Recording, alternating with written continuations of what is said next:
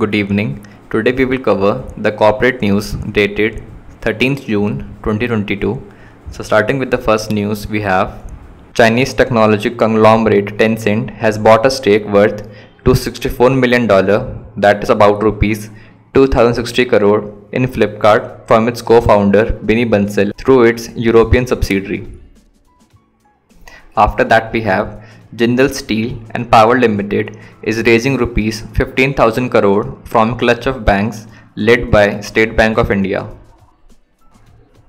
The loan will help it partly finance the rupees 22,500 crore capacity expansion at Angal in Odisha, with parent GSPL bringing in the rest as equity. GSPL will also provide a corporate guarantee for the loan.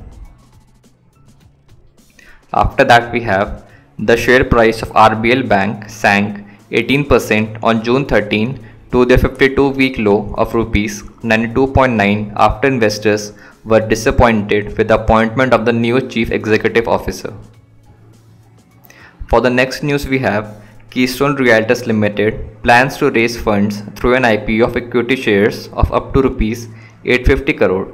The offer consists of fresh equity shares aggregating up to rupees 700 crore and an offer for sale aggregating up to rupees 150 crore.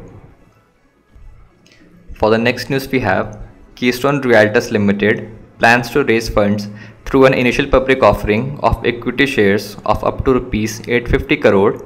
The offer consists of fresh equity shares aggregating up to rupees 700 crore and an offer for sale aggregating up to rupees 150 crore.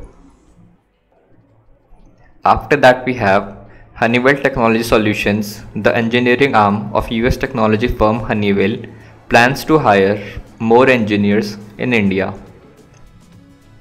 The company has a technology center each in Bengaluru, Madurai, Hyderabad and Gurugram, with Bengaluru being the biggest of the four.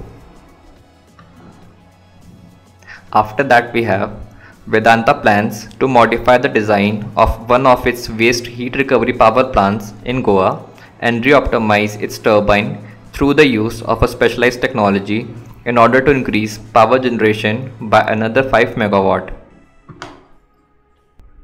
Last but not the least, the Indian rupees fell to a new record low beyond 78 against the US dollar today after US inflation data raised the prospects of aggressive federal tightening later this week.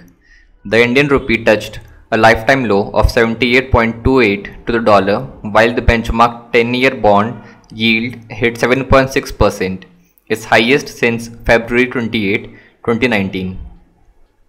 So you can contact us from the details mentioned on the screen via WhatsApp or through email or through a call. So thank you for watching, and please do subscribe, like and share the video to show your appreciation. And that's all for today. Thank you.